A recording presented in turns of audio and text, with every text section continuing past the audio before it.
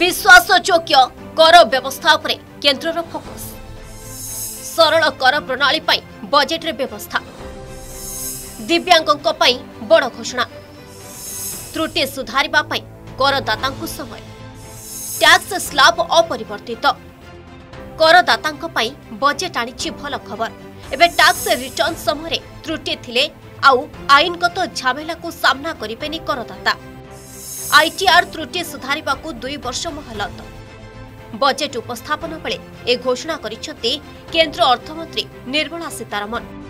2 वर्ष मध्यरे सानी आयकर रिटर्न दाखल करि पारिबे करदाता सेभଳି दिव्यांगों पई रिहाती घोषणा करिसेंती केंद्र सरकार दिव्यांगों बापा मां किबा अभिभावक इंश्योरेंस पॉलिसी रे रिहातीर सुविधा पाई पारिबे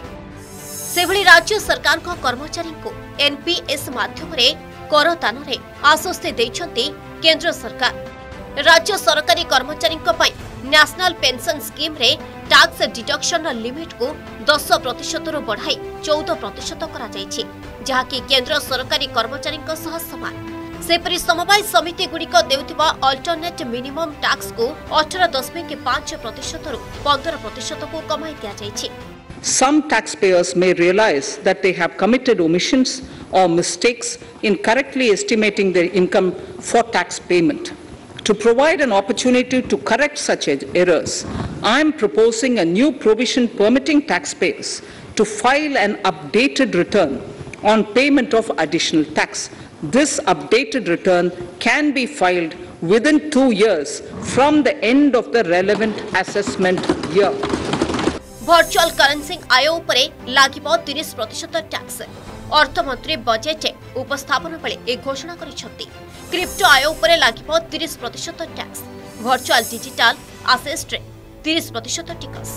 For the taxation of virtual digital assets, I propose to provide that any income from transfer of any virtual digital asset shall be taxed at the rate of 30%. In view of the COVID pandemic, I propose to extend the period of incorporation of the eligible startup by 1 more year, that is up to 31/3/2023 for providing such tax incentives.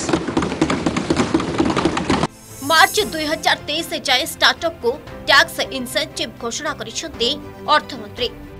तेबे आयकर छाड़ सीमा अपरिवर्तित रहिछि। Bureau report Argus news.